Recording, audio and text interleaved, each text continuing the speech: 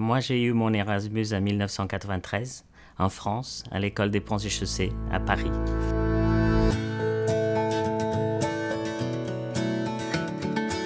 I come from the south of Portugal, from a poor family, and for my parents it was already really tough to get me to go to Lisbon for the university. It was the moment that my life changed forever. Quand on arrive dans une ville qu'on ne connaît pas, dans un pays qu'on ne connaît pas, on se sent très proche des autres qui sont là aussi comme nous.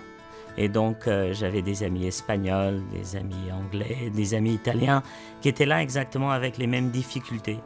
Et on se sentait très unis. And so it was like for 2 years, very tough because I could basically understand, but I could not express myself. And those kind of experiences in life are so important because they craft you as a person. And I think that Erasmus is more important because of that, because it actually changes you as a person.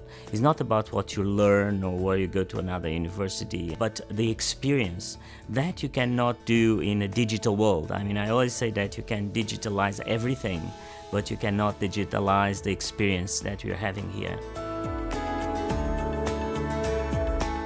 I still today, when I come to my job every day, I feel that I'm not really working, I'm paying back what Europe did for me. Do it even if your parents tell you not to.